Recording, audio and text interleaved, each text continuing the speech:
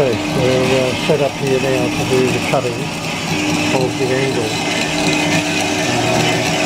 We've got it in our big bandsaw.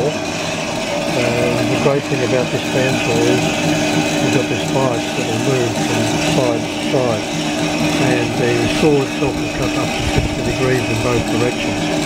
So we've set the saw at the 30-degree angle that we need.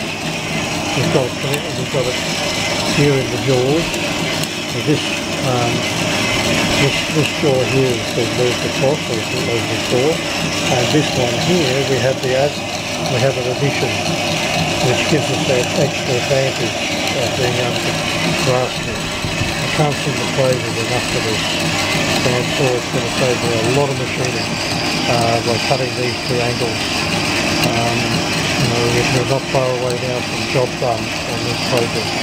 So really what we're going to get is we're going to have these two angles cut, and then the only thing that's left is for me to do this counter bore here and drill a hole in the thread, and I've got two of these to repair threads, and that'll be it. So that's the bandsaw there, set as we said on 30 degrees. It's pretty dirty, it's due for a birthday. It's a wonderful saw, this one, Italian design, and a beautifully working way here. Save 20 minutes work, it's going to save 3 hours on the mill.